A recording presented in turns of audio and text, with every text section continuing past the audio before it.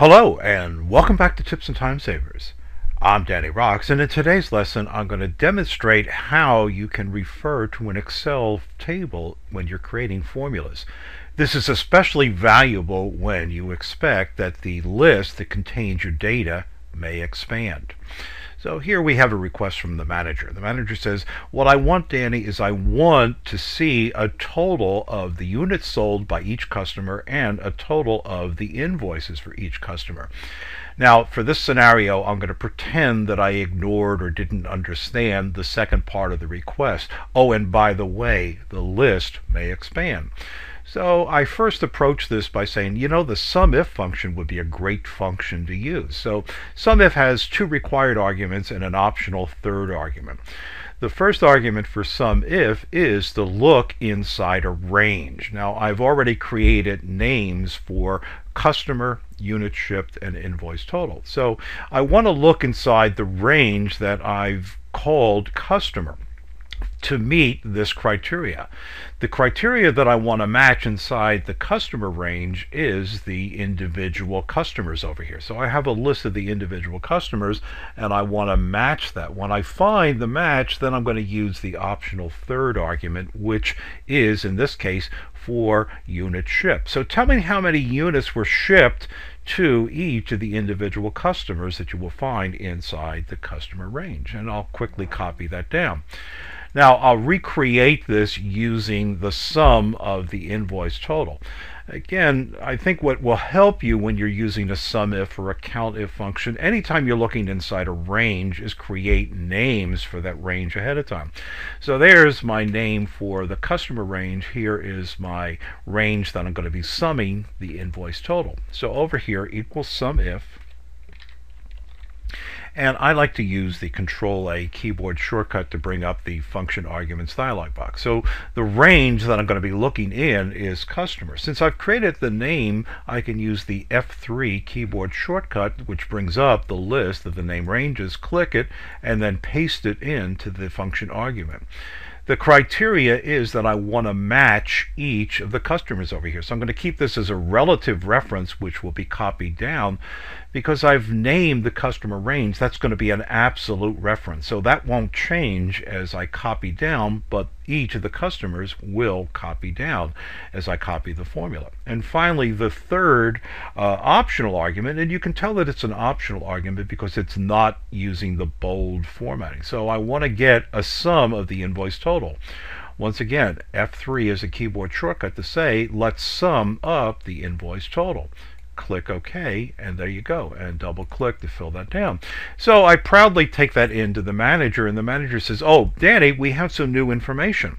Now I want you to add in the sales for June. So watch what will happen when I put in June 1st. And let's say it's for the ABC customer, and let's put in 200 units and $4,000. Now watch what happens with the problem. You see, because I used that name range, the name range was from row 13 down through row 32. Well, what happens when I add in additional data? Well, my data set expands. So I have the solution for you, which is to take advantage of Excel tables. Excel tables were introduced in Excel 2007, and they continue to get improved in Excel 2010. So what I'm going to do over here is I'm going to make a selection here. Now I could draw that with the mouse, or I could use Control-A to select all the cells in a contiguous range, Control-C to copy, and I'll come over here and say Control-V to paste. Now I'm going to create my formulas based upon the table. So first I must turn this data set into a table. So in Excel 2007, Excel 2010, come up here to the Insert tab on the ribbon and click Table. Now here's the dialog box. My table has headers, that's correct, and this is the range for my table. Click OK, and there you go. The beauty of a table is that as my data expands, so does the definition of my table. So if I put in another record, 400 units, and let's call this $8,000 in sales, you see the definition of the table expands, whereas when I use name ranges, and I'm a big proponent of using name ranges, there is a limitation. They won't expand unless you go in and manually change the definition.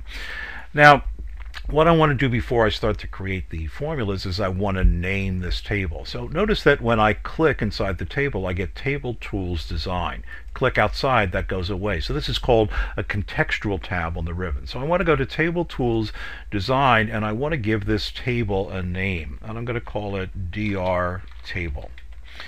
DR for Danny Rocks. Okay, now what I'm going to do is I'm going to make a couple of copies. So I'll do Control C.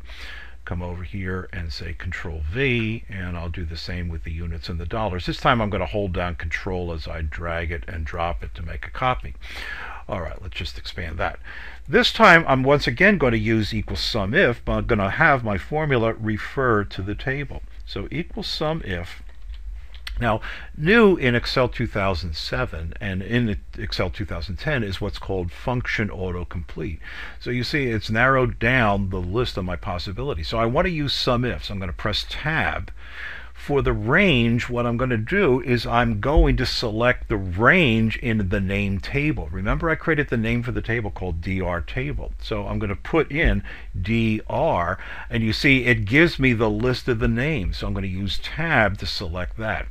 Now, the important key here, the gotcha step here, is after I refer to the table, use the left bracket. Use the left bracket, which will then bring up the labels for the fields in your table. So I want to look inside the name range for the table called customer.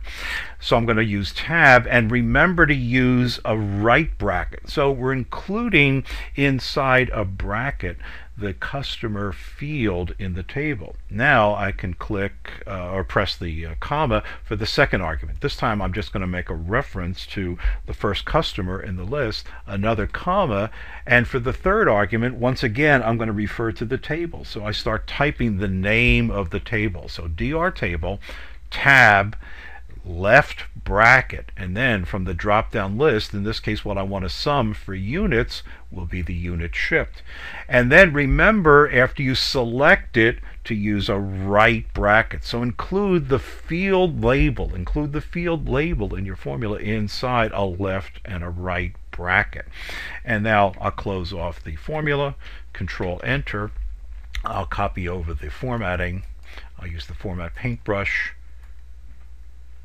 And now when I copy this down, notice the difference over here is that as I add additional records, if I add an additional record over here for ABC, and I'll put in 250 and 5,000, that the formula in the sum if over here didn't change. But if I put that same record over here, and in this case I'm just going to copy it, and I'm going to hold down Control and just drag it to append it over here, notice that now my formula updates. So my formula will update to reflect the new values in there. Let me show you again. I'll use the sum if, and this time I'm going to again make a reference to the fields in my table. Equals sum if,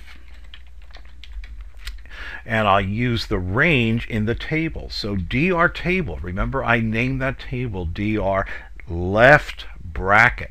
So I want to look inside the range, which is in the customer field. Tab to select it, right bracket to close it off, comma, make a reference to the first customer, comma, once again the name of the table, DR table, tab, left bracket, and then in this case point to the invoice total, tab to select it, right bracket to close that off, right parentheses to close off the formula, click OK. Copy over the formula, right mouse click, format paintbrush, draw that down here, and now when we copy down, we will have our formula.